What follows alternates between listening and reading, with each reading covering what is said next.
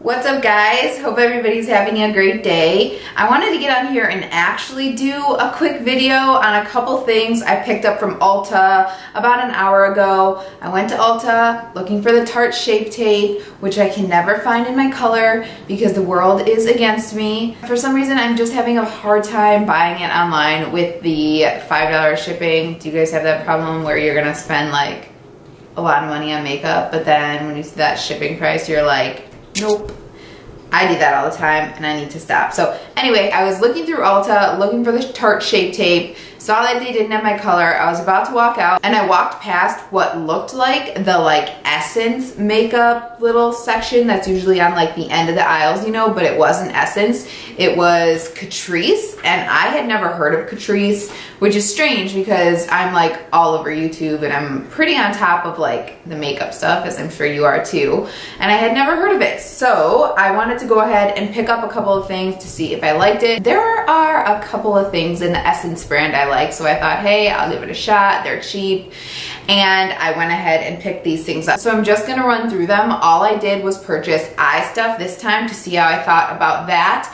And then I thought I'd go back if I liked it and pick up some of the lip stuff, some of the highlighting products, so yeah. So let's go ahead and get right into this. I did try these things on today so I could give like an initial review and tell you guys what I thought without having to take time and do it on camera. So the first thing I actually did like was the liquid metal eyeshadow. It looks like this. I picked up this nice golden color.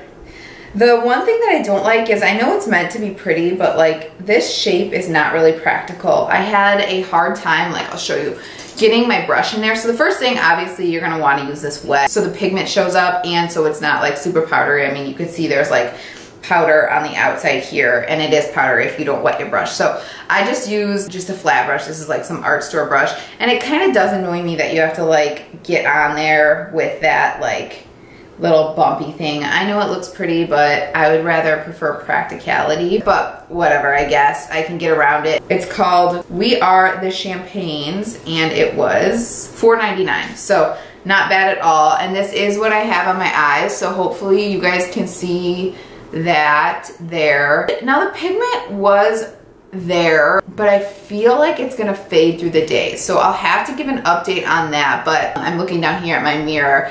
I thought it might show up a little more pigmented because when I like put it on my finger like this, like you can see, that's a lot. But for some reason when I sprayed my brush with Fix Plus, it just, I don't know, it doesn't have the color payoff, I guess, that I expected. But with that said, for a $4.99 eyeshadow, this stuff is pretty good and I do like it and I think I'll use it again. What I really wanted to pick this up for was highlighter. I think this would be an awesome highlighter. Let me just go ahead and grab a brush here. Let's go ahead and give it a shot. I mean, I clearly have highlighter on right now, but yeah, I mean, that's pretty. That is definitely pretty. Try this side.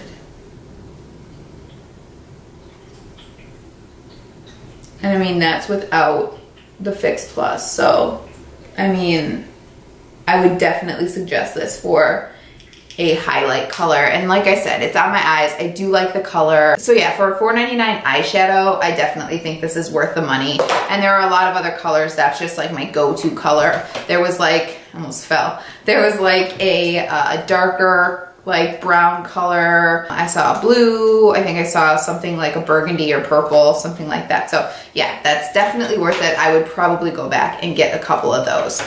The other product that I was impressed with was the eyebrow set. It's what I have in my eyebrows right now, and I just like this color that it gives. I know I have blonde hair, but I really like a dark eyebrow. I think it looks good, and it's just what I prefer. So that's what I used here. And then I went ahead and went in with this just a little bit in like the inner corners so it could look a little more natural. This seems like it's gonna have good staying powder. It really is pigmented. It went on really well. I mean, I barely touched that. So this guy right here. So you could see that the pigment is there. It's nice that it has a little mirror right here. And then it sounds like there's a little like tweezers and a little spoolie and like angled brush in the end, which is really nice for on the go if you want to like throw this in your purse. And I really do like how compact it is. So this is 100% absolutely would repurchase, and it was $5.99. Totally worth it for a eyebrow set. The third thing I picked up is the Kohl eyeliner in this like bronzy brown color. Looks like this. Put it on the back of my hand. Looks like that. It's not crazy pigmented, but I'm not sure if it's meant to be because it is more of that like bronzy color, and this is what I have in my lower waterline right now, and I even put it a little bit like down here just to define, and it kind of looks like from like the, I don't know, I did my makeup probably an hour ago. From the hour ago that I put this on to now, it looks like it is fading a little bit, but I will say it is a very pretty color. Sorry if this like grosses you out. But yeah, so you can see it is just a pretty brown bronzy color. I like how it makes my eyes pop. So this was, I think, $2.99. Yeah, this was $2.99. So like for a $2.99 pencil, you can probably find better out there and something that would last a little bit longer, but we'll see. I'll see how it lasts all day, and maybe I'll have another review on it later. But I mean, it was $2.99. You can buy a pack of gum or some mints for $2.99, and I do like the color. I like how it looks right now. So you decide based off of the little swatch here. You can see how it looks on my eyes. And yeah, that is the third thing I picked up. And the fourth and final that I will definitely not repurchase is this Catrice Prime and Fine Brightening Eyeshadow Base. I did swatch this in the store because there were testers. However, for some reason, I thought that I liked it in the store, but when I put it on my eyes today, I would not use this again. Like, this will probably go in the garbage can after. It just did not blend out, and it really skipped around. In fact, like, I had to turn it from the doe foot side to this side to actually get the product to dispense. So I'll show you. Looks like that. It looks like it would be cool. It looks like there's a lot of product, and it looks like it would brighten. However, when you start blending it out, it just, well, I mean, see, I don't know what the deal is, why it's working on the back of my hand here.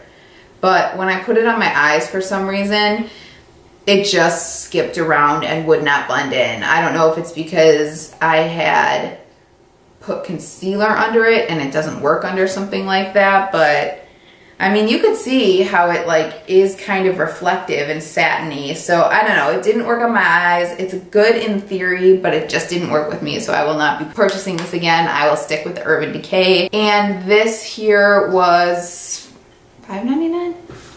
$5.99. So yeah, this is definitely not worth $5.99 in my opinion. And that is all I picked up from the Catrice cosmetic brand. Like I said, things I would definitely repurchase are these two guys, the liquid metal eyeshadow and the eyebrow set. I'll have to see about this guy. I really do like the color and I like how it looks. It just seems to fade. So I mean, I'm a makeup junkie and I have makeup with me all the time, so I have no problem reapplying. I also even have this on like my upper lash line here, which I like. So, and that doesn't seem to be fading very much. So we'll have to see about this one, but I'll definitely repurchase these, and I'll absolutely go back for more of these to test them out. I know I said before that I rarely wear like shimmer on my eyes, but I don't know what it is lately. If it's the holidays or if it's like Christmas or if I'm just in a more sparkly mood, I am really enjoying the shimmers on my eyes. So I don't know. You'll have to let me know if you've tried this brand or if I am missing something or if you recommend something. And I hope this was helpful to some of you. Thanks so much for sticking around with me today. And for once, I really did do a quick video, which is totally shocking.